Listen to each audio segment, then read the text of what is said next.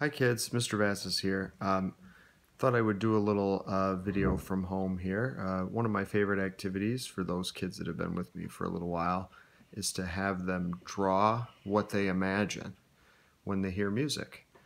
So I've actually been working with my son today because normally when he was in school, in the brick and mortar school, he would have music today. So his assignment was to listen to pieces of music and draw a picture and a story. So let me go ahead and show you what it is. Let's go ahead and turn it towards August. You say hi, August?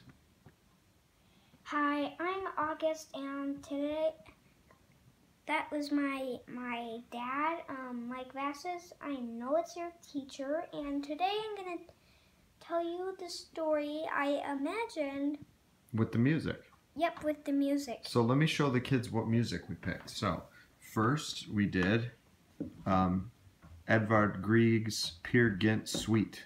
Yep, we did. And then the second one we did was J.S. Bach's Suite for Solo Cello No. 6 in D major. And the third one was Wolfgang Mozart's Symphony No. 36 in C major. And what we used, I mean, you could look these up on YouTube, and I'll probably provide a link in the comments so that you can actually find these pieces. But what we used was, right now, the Berlin Philharmonic is giving away a month of their online symphony videos for free. And so we have a Roku, so we were able to just use that, and that's what August did. So August, you want to show them your pictures and tell your story?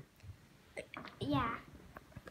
Well, so with the title page, it doesn't show the title of the book, but it does show a couple pictures. The first one is a picture of the Ireland. Have you heard of Ireland? Well, Ireland is in the United Kingdom, and the circle is for where it is, and it's in where W. Gill lived. You know where W. Gill lived, and I don't know what the village was called, so. And this was the house that was based on W. Gill and the Minions movie. This is all what I really came up with, and the Minions really saved Katie from, well, I don't know, but I think she fell down actually, and she couldn't move. All of this is my story. Good job. What did you like most about doing the music and drawing the picture? Well, really, my favorite part of my story was when there